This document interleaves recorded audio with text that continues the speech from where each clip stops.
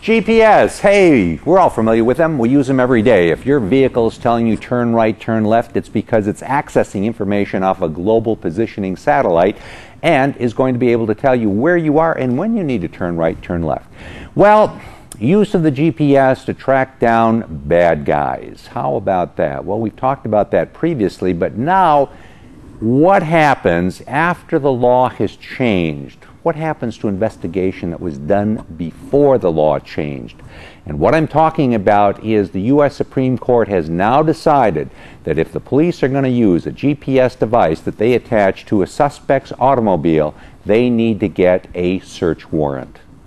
Well, in this week's case, we have a situation that occurred before that U.S. Supreme Court decision that we've talked about here on this video blog.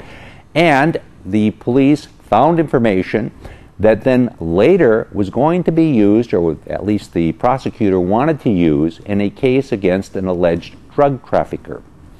All right.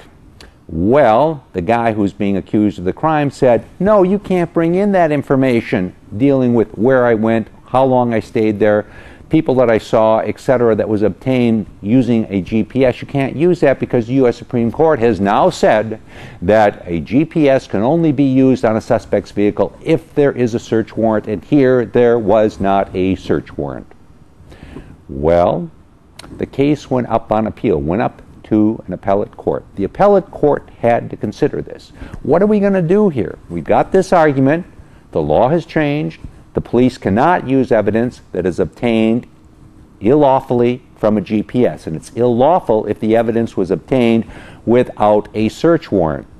On the other side, we've got the police who argue, hey, you know what? At the time we engaged in this investigation, it was lawful for us to use a GPS, and we did it pursuant to the book. We did everything we were supposed to do. We dotted our I's, crossed our T's, and the evidence that we obtained is evidence we can't get now. I mean, the guy has been accused, he's been charged, he's now being tried, or we hope to get him tried, and if we can't use this evidence, our case is basically shot, and we can't go back and get that evidence again. It's unlikely this guy's going to do the same thing.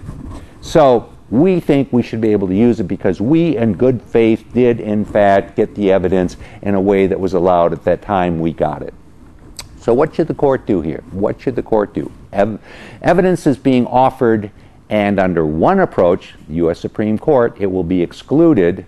Under the other approach, it would be admitted. So the court looked at this and said, you know what? Yes, we all recognize the U.S. Supreme Court has decided this case, at least the case dealing with the GPS, and has decided you need a search warrant. But you know, these guys, the police, did act in good faith when they engaged in the use of the GPS when they did.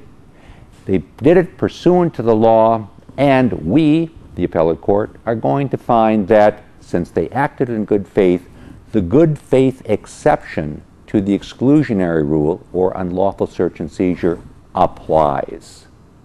And at trial, the evidence was brought in against the accused. All right, so what do we learn from this? What do we learn from this? We learn that the law needs to be adaptive. It needs to be able to deal with situations that can't always be considered. And in this instance, now this is not that terribly unusual, the law may change from the time the original facts came into existence to the time the case gets to trial. Often it takes as much as 2 years for a case to get to trial. And when that happens, as we see in this instance, a court will many times apply the law which existed at the time the facts came into existence. Now, there has to be compelling reasons to have that happen, and in this instance, when we're dealing with criminal law, there has to be a very compelling reason. The court found that by virtue of the fact as the police pointed out, they weren't able to replicate that evidence again, and therefore, since they acted in good faith, the court said the good faith exception to the exclusionary rule to unlawful search and seizure does apply. Okay, so we learned something here today, something you may not have been aware of previously. We bring you these videos, as you know, every week, so you understand how the law works. I'm David Allen.